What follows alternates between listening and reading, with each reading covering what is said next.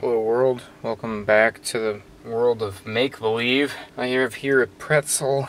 It's made out of fine silver. I'm gonna redo this in gold. This was a prototype that I made for someone to show them that I could make them a pretzel. I can make a pretzel out of wire. It turns out not that hard. I did not use solder on this. I fused these joints with silver dust. There's only two joints, one here and one on the other side. I did not join the pretzel bit. I don't think the little legs are going anywhere, so there's my design. And now it's a necklace because I put a necklace through it. And that's called art. So let's make one out of gold. There's some gold. Alright, I found some gold. This is probably too much. I have been asked to use a very specific amount of gold so that this can be a very specific price. So here we go. This is 5.46 grams of gold. That's actually exactly what I want. So, wow, that worked out freakily well. How did I know that? I don't know if I did know that. So I need 5 grams of gold. So this is just a little bit over, which is perfect because I'll be snipping off the tails here anyway. Wow, I made this in a previous video, so you can go watch that to learn how I did that. It's not that exciting. So this is really going to be a short video, I guess. Here is my gold dust. This is from when I cut the gold. You know, it makes dust, and then I collect it, and then I'll use that for fusing. I only do 24 karat gold stuff so far, and therefore this is 24 karat gold dust. So I'm just going to bend this up into a pretzel. We're going to try, and if I mess up, I'm just going to melt it all back down. How about that? Man, that's what you call commitment. So first thing I'm going to do, oh, this is actually already annealed. I bent that. I'm going to anneal it just a little bit more because I don't trust this.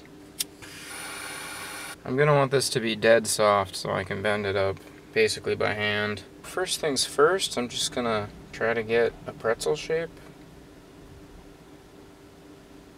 I guess that's the first part of a pretzel shape. If I just hold this and then I give it a good twist up here. And then you bend it down. Does that look like a pretzel? Oh, not when you drop it on the ground. It kind of looks like a pretzel. Well, we're going to anneal it again because I've already done quite a bit. I'm really trying to make sure that everything is unstressed when I move it. This is loosey-goosey here. There we go. Wow. This is the easiest thing I've ever made. See, now I've got the shape of a pretzel, but I'm gonna hammer it so that it smooshes a little bit. Yeah, that's good. That's perfect. See, this one goes up, and that one's kind of round and fat. I gotta smoosh the tails down. I'm gonna do that on the anvil with a ball peen hammer. There she is. And if you can see, good. And if you can't see, whatever. Sorry.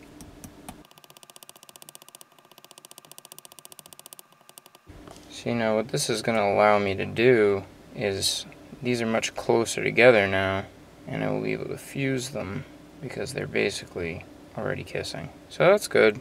I'm not going to do any more shaping work yet. This is going to be too delicate until I fuse it, so now it's time to fuse it.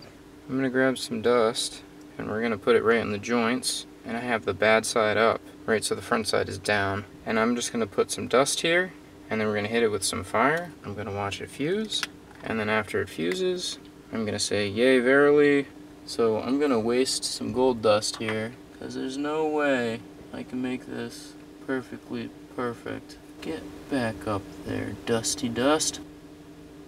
Alright, some gold flavored Dorito dust. And notice I'm not using any flux or anything. Hopefully, the only thing that melts is the joint. So it's gonna start sweating. There we go. Actually really good. Yes, let's do it. Come on. Alright, I think half of it fused. This right portion. So I'm just gonna keep going. There we go. That looks better. So you can see it kind of looks wet. It's kind of cool. So this is super hot, and I'm gonna go to crunch it. You see there's some dust left behind, of course. There it is. So let's see how we did here. Yep. Oh, other than having gold all over my fingers now. Yeah. Get back in the jar. I mean, that's all fusing is. It's just you put a little excess in, and you let it melt into each other. I'm gonna cut over this white piece of paper here.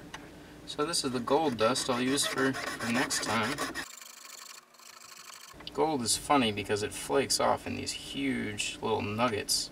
Way bigger than when you cut silver. So that looks good. Yeah. Save on them college funds. There it is. The Dorito dust of your dreams. What we got? 5.1 grams. That's pretty much spec. So now that the hard part's done, I'm gonna give it a hammered look and I'm gonna shape it a little bit more better. I'm gonna use this bezel mandrel, force the shape, symmetry here. Kind of make these babies a little rounder. There we go. Actually, that looks pretty good pretzel-y. Pretty pretzel-y to me. Notice that the joints didn't pull out when I did that. That's good. That would have said that I did a bad fuse, and I didn't, because I'm good. I have a very limited skill set, but I am good at fusing gold and silver. Now I've got basically the rough shape I want. Sweet little twist. Now I'm going to hammer this out into a nice hammered look. Honestly, I like the chunkier wire here. I like the twist on that one too. This is actually better. That's why you make prototypes, kids. Always prototype with cheap materials. Never prototype in gold. Gosh, who's got money like that? Not me. We'll bring you back down to the anvil, friends. We're back. So all I'm gonna do here is use the ball peen to give it a little hammered look. And I'm not gonna bring you any closer because it's dangerous down there. The hammer is dangerous. If I had a smaller ball peen hammer, I would use it. This is great. I'm glad I did all the hard work before. Can you see? I hope so.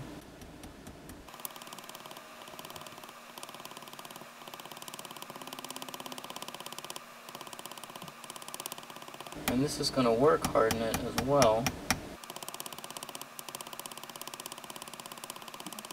And because it's so chunky, even though it's 24 karat, this little work hardening here is going to do a really, really good job of making this non-squishable.